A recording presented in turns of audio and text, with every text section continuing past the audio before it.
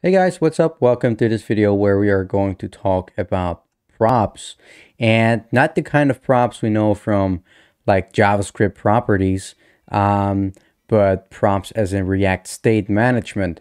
But props still stands for properties, and it's a great way to share data and functions between components in React. In this video, we will also learn about lifting state up and about the concept of prop drilling.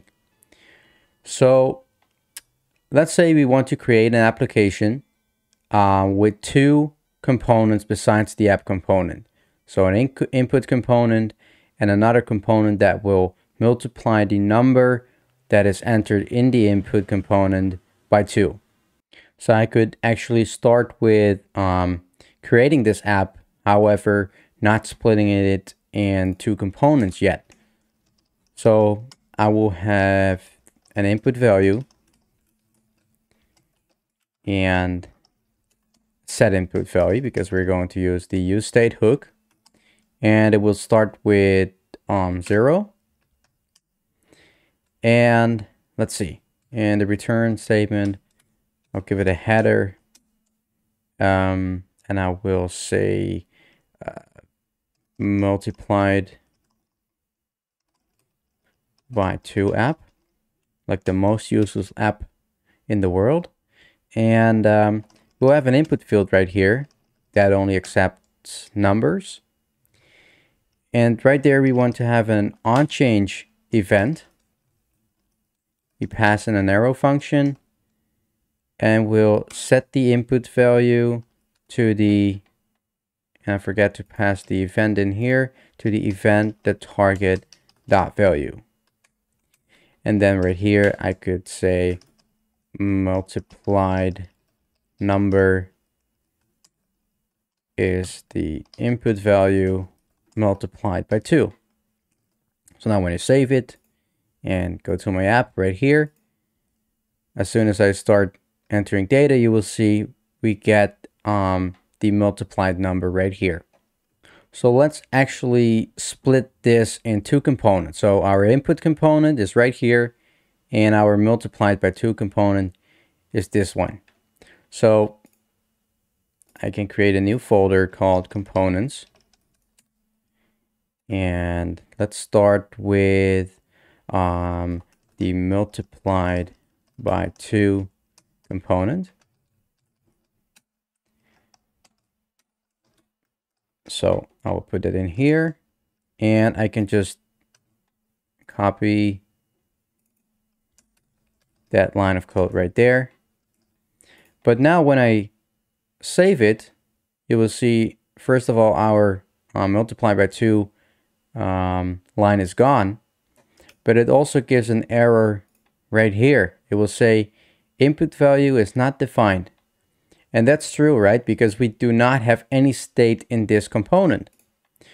Now what we can do is actually render that multiplied by 2 component right here. And now when I save it, it will give us that same error because the input value is still not defined. But I can pass the input value as a prop to the multiplied by 2 component. So I could say input value is equal to the input value. And now when I head back to the multiplied by 2 component, I can take in props as an argument. Now let's first console log props, see what's in there. And I would just comment out this line for now, so we get rid of the error. And now when I open up my console, you'll see we get an object with the input value of 0, which is our default value. So that's great because now we can actually use this input value in our multiplied by 2 component. And we can even do it in a cleaner way by immediately destructuring that input value right here. So we could say input value, and now when we console log the input value, you will see it will console log the input value directly. So now I can uncomment this code right here. I'll just remove this. There we go. And now when I save it, our app will work properly fine. So now we can do the exact same for the input component, right? So I will grab that line and I will create a new component right here. I will call it input.jsx input. And now, oops, I forgot to copy it. Let's go back right here. Okay, now I can put it in like so. But now we get the same problem, because now if I want to render the input component, we get the exact same problem, because the set input value, as you can see right here, is not defined. But we can also pass functions to it, right? Because this is simply a set state action. So I can do the same by just passing that set state value as a prop, destructuring it in the input component, and now when I save it, it will work. So what we've did right now is we lifted the state up to the app component so it can be used by both the input and multiplied by 2 component. So imagine that I put this line of code in our multiplied by 2 component. We could not have used it in our input component. So that's why we put the state right here in our app component. And when building applications with React, you will sometimes find yourself defining, for example, some state right here, and then you add a new component and you find out that the same state needs to be used right here. And often the best way to do it is simply lifting the state up to the closest ancestor, right? So right here we have a little more complex component hierarchy, but let's say this chart cell and left nav need to share the same state. Then we have to find the closest ancestor, which in this case will be the main page, because that is the closest ancestor to both of these components. So that brings us to prop drilling. And prop drilling is something you will hear a lot in the React community, and a lot of people don't like it, including myself. And because let's say we have the following app where we have still the input component, but now we have a couple of other components. We have the calculation overview that then renders the multiplied calculations, and then this component will render both the multiplied by 2 and the multiplied by 3 component.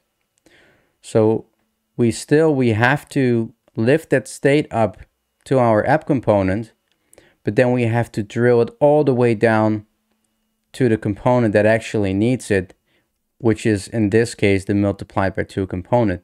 So let's actually create this.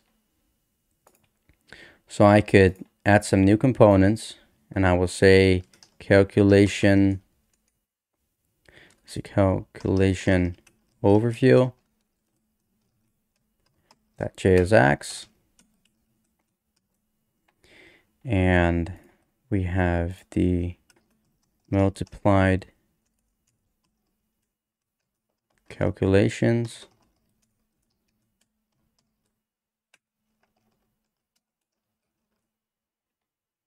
and we of course already have our multiplied by 2 component. So what then would happen is, instead of immediately rendering multiplied by 2, we would have our app component rendering calculation overview, but also here we need to pass that prop. And then I go right here and we destructure the input value. Then here we will render the multiplied calculations. also with that property of input value. And then this component eventually will also destructure the input value. And then finally render the multiplied by 2 component. So if I go back now, refresh, you will see it will still work. But what we've done right now, we had to kind of like drill the input value 3 levels deep in order to get it where we wanted to use it. And that's something a lot of React developers don't like, and a problem we in this case could solve with component composition, which I will be talking about in the next video.